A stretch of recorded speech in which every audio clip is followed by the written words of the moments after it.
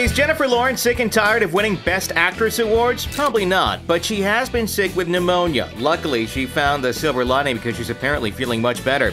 After J-Law brought home the Screen Actors Guild Award for lead female actor, she reportedly said she's feeling much better. The actress credits her recovery with a lot of medication and a really cool inhaler. Plus, we know Jennifer gets her share of sleep. She recently told David Letterman that she hardly ever gets up before 11 a.m. because she's an artist.